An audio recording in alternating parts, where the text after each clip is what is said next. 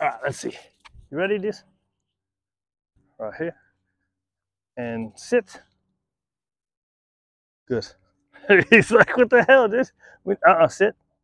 Right? He broke up the sit. Even though I fed him, he's got to keep sitting, right? So you just sit. You have to use least pressure. Let's go. Ain't no big deal. Right? You see that he's not used to stopping and looking though, right? Sit. Good. Hey. Let's go.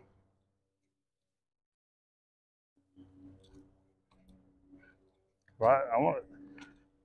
He needs to sit even after I feed him. He knows better with that. Now this is a different context than what we're used to. Sit. Good. Good. Let's go.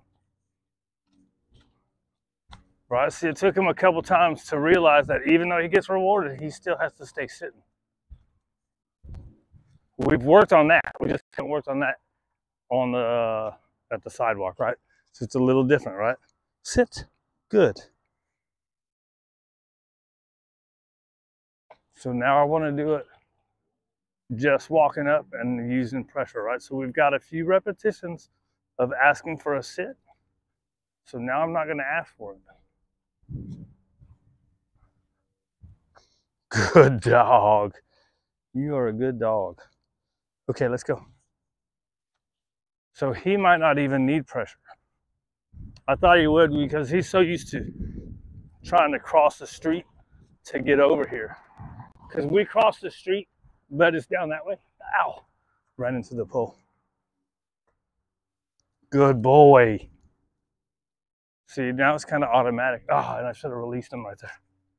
Messed up. I was doing it all last time too. It's because I'm not used to doing it. Now, eventually you don't have to release him to it, but I would say at the beginning, good boy.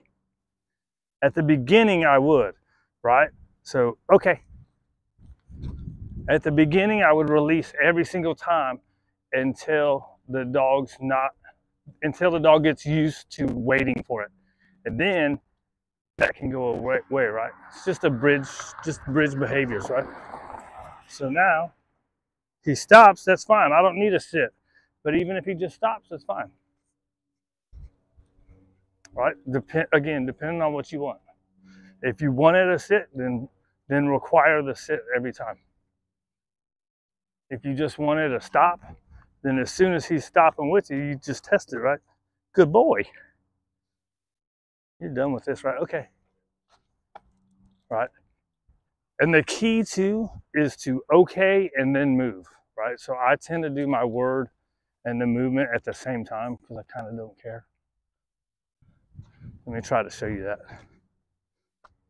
Good. Okay. Right? I know you can't see that one because it's across the street. I'll do it again right here. And I'll try to make my leg more pronounced. Right? So you stop. Good.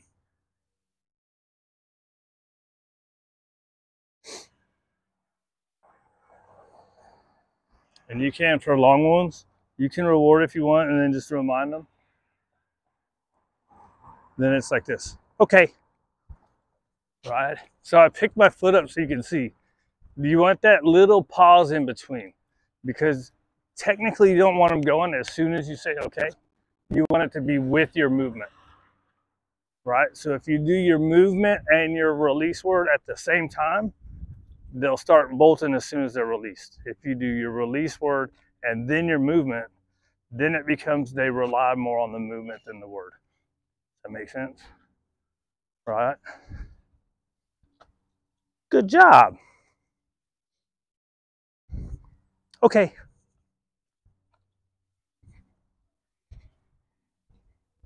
Right? Then once they're super good at it, let me see if I can do that with just a movement now.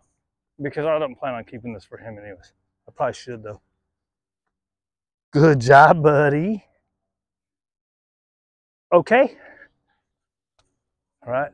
So this time I'm going to try to do one without even saying. I'm going to see if he goes with my movement or just a word.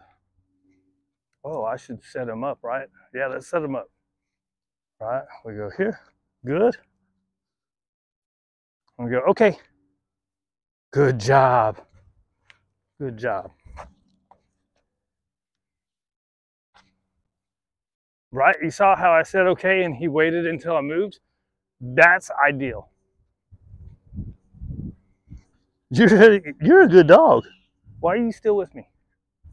Why can't I get you adopted?